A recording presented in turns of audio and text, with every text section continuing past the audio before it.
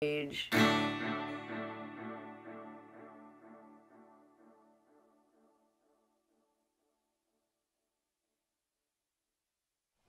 Hi family, friends, fans. This is Azar Lawrence coming to you with a composition that I just wrote for the late great McCoy Tyner, who is and was my friend and mentor as we traveled the world for 5.5 years.